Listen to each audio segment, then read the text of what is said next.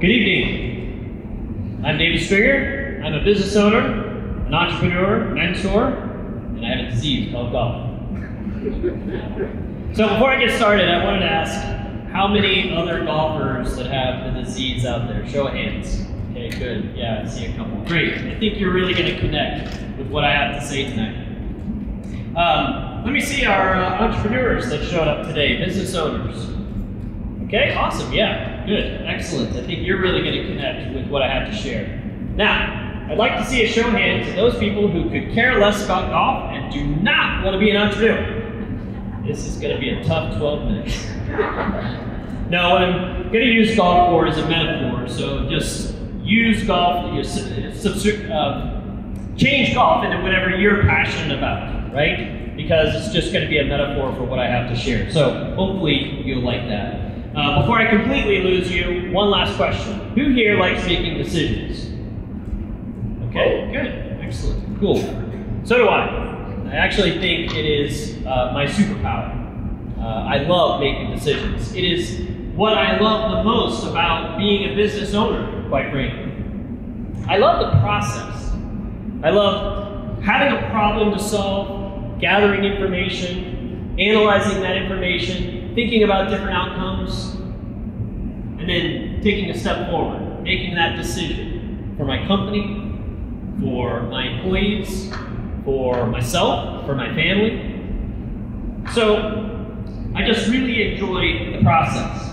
And so let me bring this all together for you.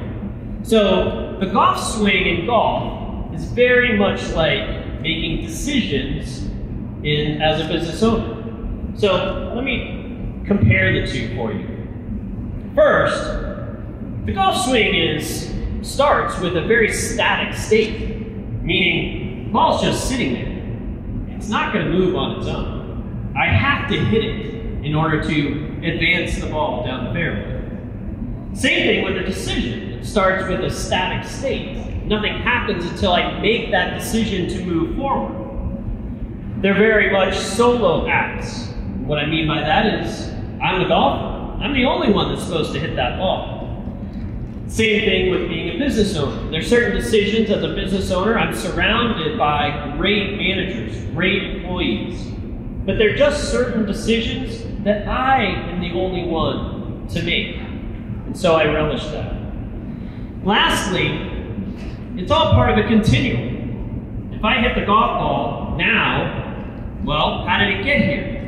And then when I hit it again, I'm going to go hit it again. So playing golf is a continuous stream, a continuum of swings. Same thing with decision making. There's a decision that got me here, and now I've got to make another decision, and I'm going to have another decision once I get to that decision. So it's all part of a continuum. And to be a golfer and to be a business owner is to make decisions and swing the golf club endlessly, relentlessly, exhaustingly. So, what is a process for success if you want to have this long-term success in both golf and business, and really in life? Well, that's my bold solution. You see, I've developed a methodology that I put into place for my golf practice. In COVID, I decided, in 2020, that I needed a really big, hairy goal to go after. And I had never played golf competitively. I played for about 20, 25 years. And I thought, let me rededicate myself to my game. Let me go out and compete in 2022. So I started working on my game in all of 2021. And this methodology came to me. Because if you've never tried golf, and same if you go to Topgolf, it's not easy. It's like one of the hardest, stupidest games on the planet.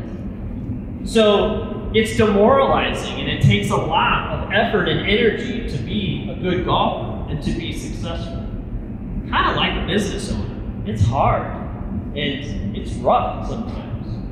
So I developed this methodology to help me in my golf game, and I found that it's actually pretty translatable to making decisions as well. So let's dig into it. Practice. love this word, practice.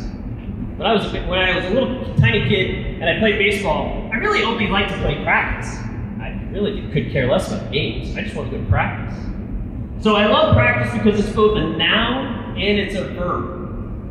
To practice something, the verb, over and over again for perfection, or hope for perfection. And then a verb, and then a noun, a practice of something, a ritual that you do to get better at something.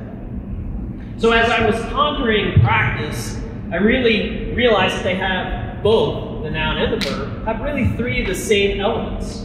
Sacrifice, study, and repetition. Sacrifice.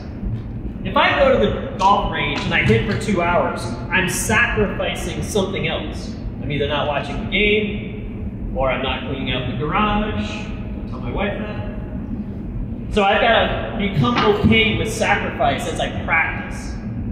Same thing with decision making. If I decide to promote Joe to a manager, well, I'm sacrificing his good work as a staff member. So I have to deal with sacrifice, and that's got to be part of my practice. Study. If I were just to go out to the golf range, grab a club, and just start hitting golf balls, well, how do I know I'm any good at it? How do I know if I'm doing it right? How do I know if I'm actually producing the results that I'm trying to produce? So I have to study. I have to study the game. I have to understand how to hold the club, how to hit the ball, how to read the greens. This is the same thing in business. You can't just go around making a bunch of decisions. You've got to study. And so every morning when I get up, I take my cup of coffee into my study, and I read, I pray, I think, I contemplate, ponder. I let ideas and decisions ruminate and expand. I take that time for myself every single morning. I don't look at my phone. I don't look at a computer screen. I just stop and think. I've heard a lot of entrepreneurs say when they fail that they didn't do enough. And I think they probably were doing too much. They probably didn't stop and just think about the decisions they were making, the ramifications of the next decision, the next golf shot. So it's important in our practice to stop, think, make that part of your study. And then repetition. There is no substitute for hard work. Hit as many golf balls as you can possibly hit. Hit as many putts as you possibly can hit. Hit as many chip shots as you can possibly hit. Over and over and over and over and over and over again. Repetition is how we get better. It's the same thing with business decisions. We have to have a practice and we repeat it over and over again for each decision so that we get better. In golf, we call it muscle memory. So what we're trying to do is we're trying to teach our muscles where they should be and how we should hit the golf ball.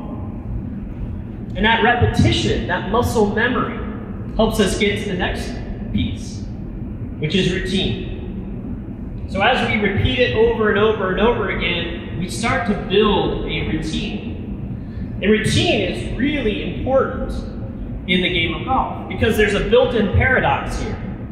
So I can't think about hitting the golf ball as I'm hitting the golf ball. Does that make sense? Because if I'm thinking about hitting the golf ball, I have to, well, are my feet in the right position? Is my head in the right position? Is my arms going the right way?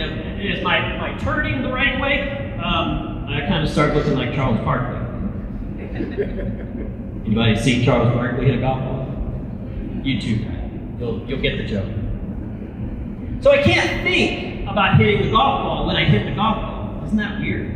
The same thing with decision making. I can't think about the decision as I'm making the decision. What does that lead to? It leads to second guessing. Am I making the right decision? It leads to being wishy-washy. Oh, maybe I shouldn't make this decision. Well, maybe I should make this decision. So our routine helps us to carry through and execute whatever it is. Either it's the golf shot or it's the decision. Now we can think about routine in another way. specifically when it comes to decision making. And it's sort of another paradox. It's said that Steve Jobs wore the same outfit every day. Well, probably wasn't the same outfit every day. That would be gross and dirty. But he wore a black top and jeans. And it's reported that he did that so that he eliminated one decision a day. Isn't that cool to think about? How much better could you be by your routine if you eliminated a mundane decision? What else could you be thinking about? That gives you space to make some big decisions. So routine is vitally important to moving forward. The next thing is confidence. So life is unpredictable. If you play golf, it's unpredictable. Business, if you're an entrepreneur, is super unpredictable. And so it's really difficult to stand anywhere, either on the golf shot or making decisions without confidence because, well, geez, what's the point?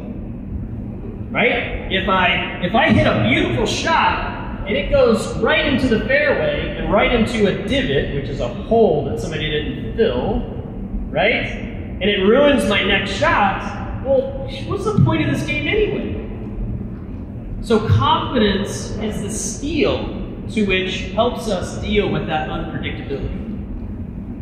We get more and more comfortable as we do our routine and as we do the practice so that, well, we hit it in the fairway, it's a beautiful shot, it fell into the divot, now I've got to hit it out of the divot. And now confidence tells me, I can hit that out of the divot and I can get it on the green. The same thing with decision making. The decisions that I was making as a young entrepreneur 20 years ago are not even close to the decisions I'm making today because I'm so much more confident.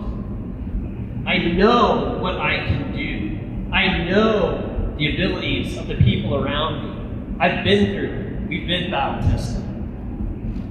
So confidence helps us to find ways to get over that unpredictability. And then the last part, and this is the tiniest in time commitment. It's the tiniest, but I think it's the toughest. It's the most difficult in the whole entire formula. And it's the one I struggled with the most as a golfer. And it's this. It's the grace that I'm going to hit that shot. I am not a PGA professional. And so I'm going to hit it into the woods. Probably more than once.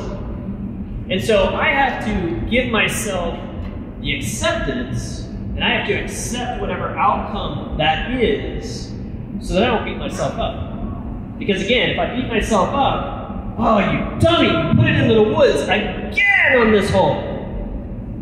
If I continue to beat myself up, then what's the point of playing this stupid game? But if I give myself the grace, if I forgive myself before it even happens, and I allow that bad shot to happen, and then I recover because I'm confident, and because I have a routine, and because I practiced, if I can recover and hit the next shot better, well, then that shot in the woods is meaningless. It doesn't show up on the scorecard. So acceptance is forgiveness. It's grace for yourself. And that's the same thing with decision making. We are all human. We are going to screw things up. We are going to make bad decisions. And you're going to know, because somebody around you is going to tell you, well, that was stupid. And that's okay. It's okay to make bad decisions. Because ultimately, the bad decisions teach you something, and then you are able to, again, build on your confidence, go through your routine, and continue to develop your practice. So my bold solution is practice builds routine, routine builds confidence, confidence builds acceptance. Thank you.